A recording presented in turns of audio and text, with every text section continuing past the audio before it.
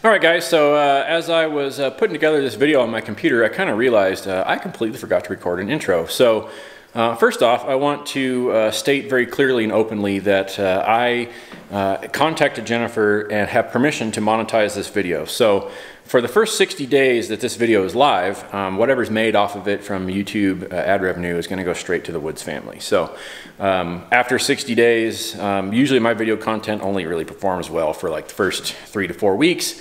So just to be safe, I'm going to bump it out to 60 days and give them whatever's made off of this. So now to introduce myself, for those of you that don't know, my name is Justin King, and I am currently serving as the Public Affairs Officer for Colorado 4x4 Rescue and Recovery. So usually any of the content that you see come out on the org's Facebook page or YouTube recovery videos and stuff, I edit that or I write the stories and I publish them. So I just wanted to give you that quick little background on me since I forgot to do that in the field. So let's jump into this video and break down this incident in Arizona. All right guys, so a week ago you may have seen floating around the internet a story about a fatal incident in Arizona regarding an off-road recovery that went wrong. And I got contacted on the org's Facebook page by the widow, Jennifer Woods, and she had asked to share the story. And as time went by here, I made a post on our public page for the off-road recovery team, and it went viral very, very quickly. I think as of this morning we're sitting at 930,000 views, almost 4,000 shares, so it's going pretty far and wide. So I reached out to Jennifer and asked if I could convert this into a video that could also be shared, and she said absolutely yes. And it's dedicated to her husband Ryan. So what we're going to go over is what happened in Arizona, and basically to give a little early synopsis here into the video, they were out enjoying their Super Duty. And I'll overlay some pictures and stuff in here as well as we go. But they were out enjoying their Super Duty. It was in Arizona, and you know, it's monsoon season. It's actually pretty humid this morning here in Colorado too. And they ended up trying to go through some mud and got stuck. I don't know how long they were stuck. I didn't dig into, you know, that granular of detail, but they were stuck. Someone came along, a friend, buddy, passerby, and tried to pull them out. And they were using a drop hitch, and they were using chain and I believe a static strap. And ultimately the forces at play, which we're going to break down, exceeded the ratings of that towing hitch. And when it failed catastrophically, just like most scenarios involving tow balls and tow hitches do. And it went slingshotting through the windshield at who knows how fast, a couple 100 miles an hour, multiple thousand feet per second, hit the steering wheel of the Super Duty, deflected up into Mr. Woods, and it was fatal. Very quickly fatal. So what we're going to go over is, I made some notes here, and we're going to go over some of the proper gear. It's sitting on my tailgate here. We're going to go over, sorry my truck is sitting at an angle, I'm just in the field west of my house here.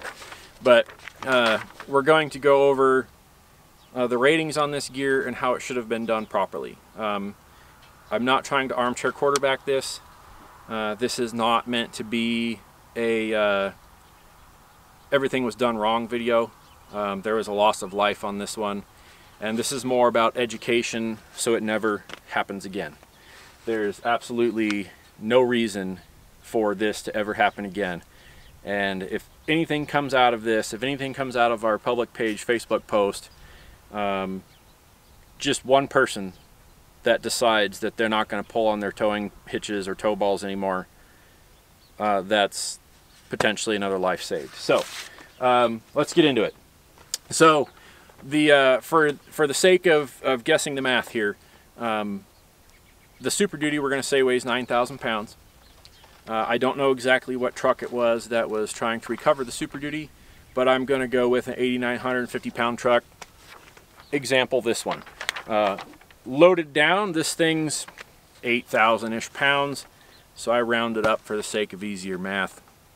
And putting it into the calculator to stay within some of the limits of the gear. and I'll dig into that a little bit as well. But so 9,000 pound Super Duty, 8,950 pound truck, and the stuck force on that Super Duty, running the math through the Safe Extract application, comes out to 18,750 pounds. And I'll also put a screenshot in here showing that. So your 2-inch towing ball, this guy right here, it only has a rating of around 3,000 to 3,500 pounds. It's actually stamped on the ball what it'll do. This one says 5,000 pounds. So most of them are between 3,500 and 12,000. I've never seen a 12,000 pound 2-inch ball. They're always between 3,500 and 6. So we've got a 5,000 pound rated ball here, and we have an open tube, okay? This is 1/4 inch wall, who knows what steel. I've had this forever. I've probably had this since I was 18. So 3,500 to, we'll call it 12,000 pounds because that's what the specs say online. And we're pulling with a stuck force of 18,750. This is extremely dangerous. This really small shank on this ball right here is not designed for shock loads coming across it. It is designed to pull your trailer flat down the road, okay?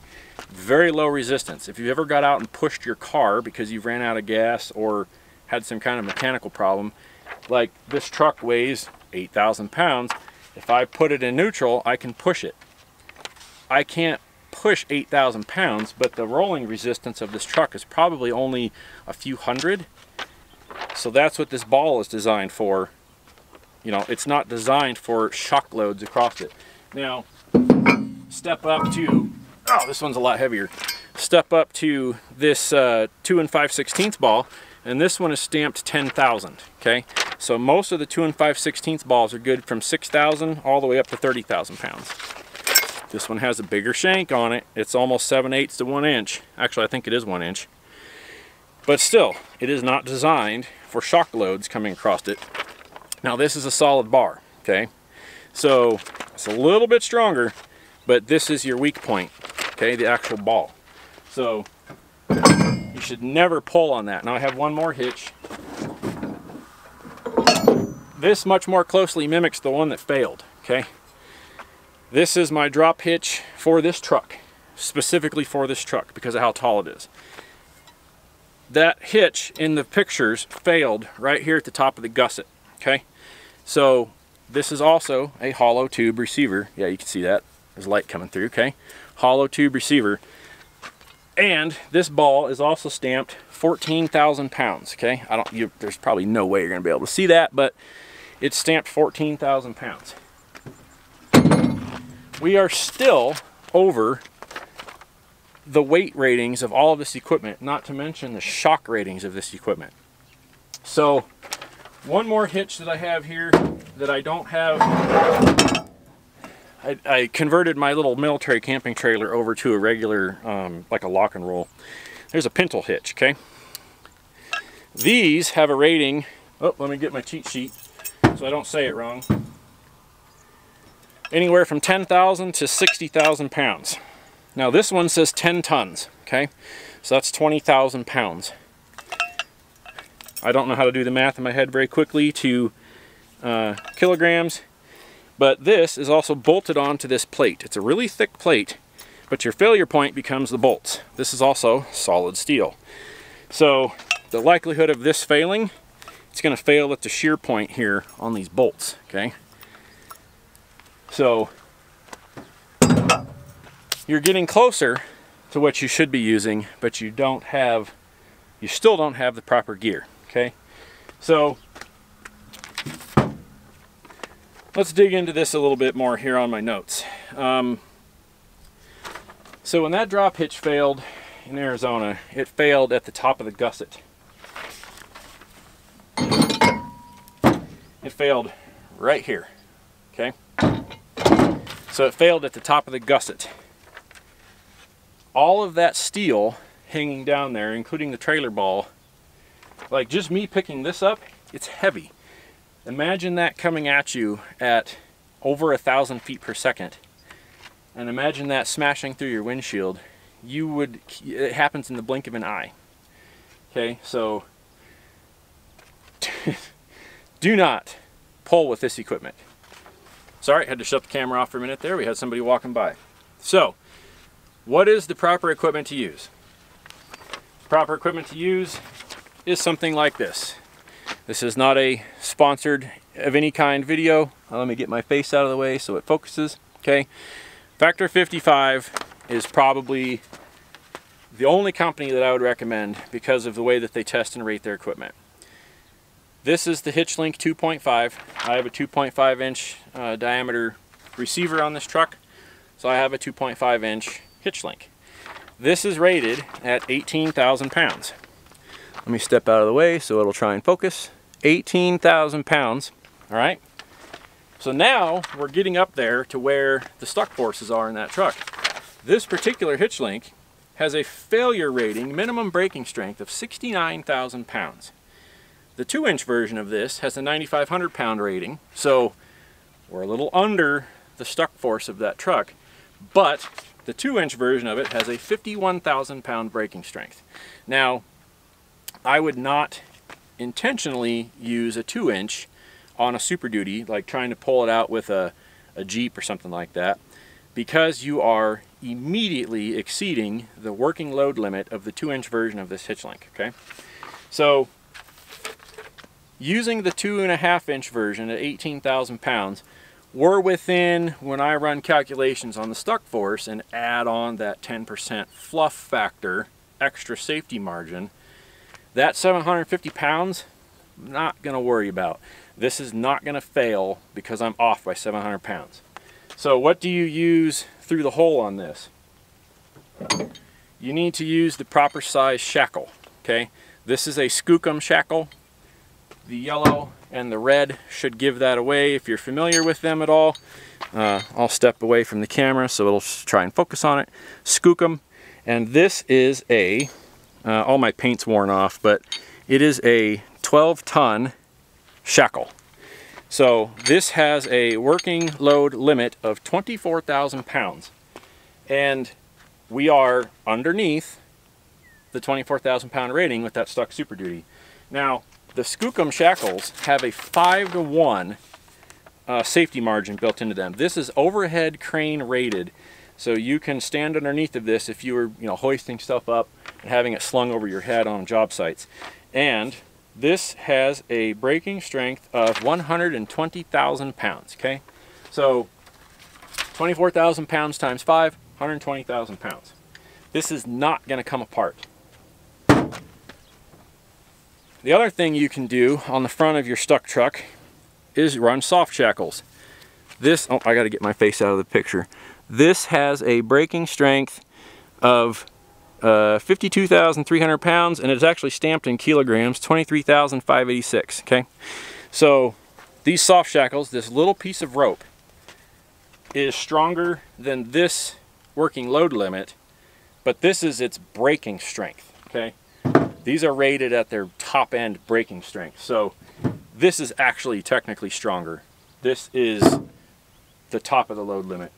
So I would have run a bridle off the front of that truck, and I would have used 2 straps like this. I have 2 of these straps. I'll get out of the way again so this will focus, okay? This says right on it, never exceed 30,000 pounds, okay? We're only talking about 18,750. And if you ran 2 straps to each front of the toe point down to one of these shackles or a soft shackle off to a boba rope, there's a lot of different versions of these. It's all just kinetic, these are kinetic recovery ropes, okay? Look at the strength rating on that. 7/8 by 20 boba rope, 28,600 pounds. I love this thing. Okay, people seem to think online that we don't ever use these. We use these all the time. When we're stuck in snow, these are fantastic. I purposely go out and get this truck stuck just to play with recovery gear and practice my skills with friends. This is what we use, okay? Now,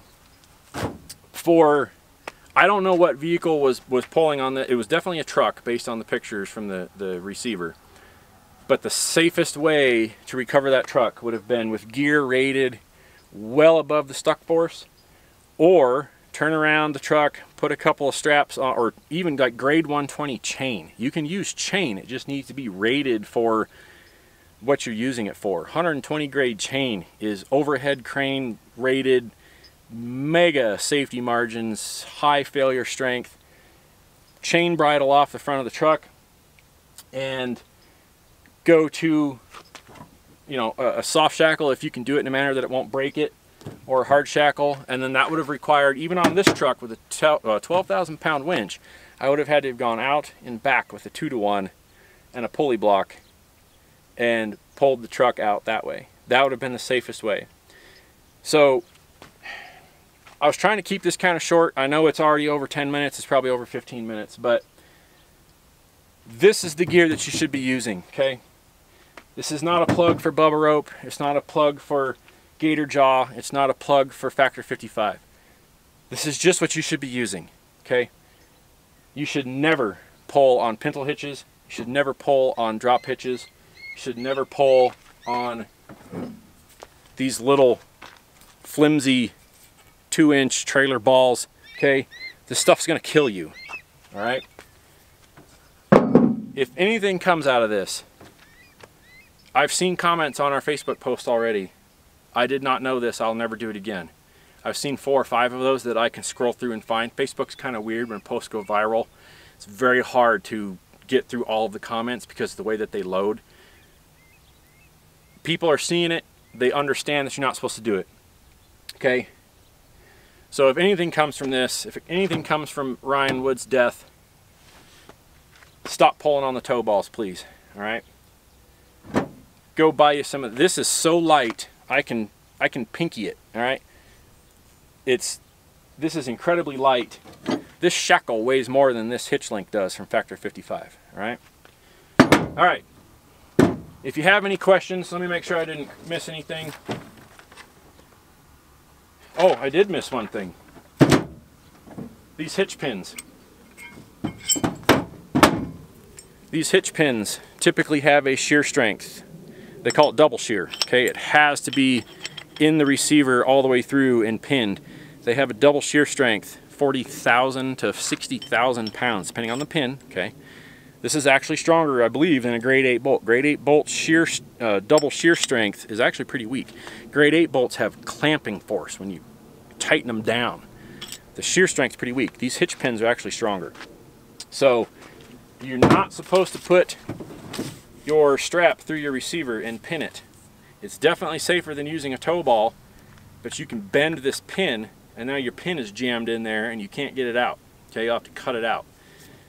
You need to put it in through like a hitch link. This has double holes in it so you can run it vertical or horizontal. But guys, that's all I really wanted to cover. If anybody has questions, I'll do my absolute best to stay on top of the questions depending on how quickly this spreads. Some of those questions could be difficult, but if you're out and you're stuck and someone comes by with a truck and some chain, please decline their help. Please call people that know what they're doing. Call tow companies. There's tow companies that go off-road. If you're in Colorado, call us. We are extensively trained. We know what we're doing. We're going to probably over-rig it, and we're going to do it very slowly, so that way we can control the extraction and get everyone out of there safely and not have any bits of metal come kneecap anybody or fly into your head. So if you got any questions, please post them. Please share the video so folks can see it. And that's all I got for you guys. Have a good one.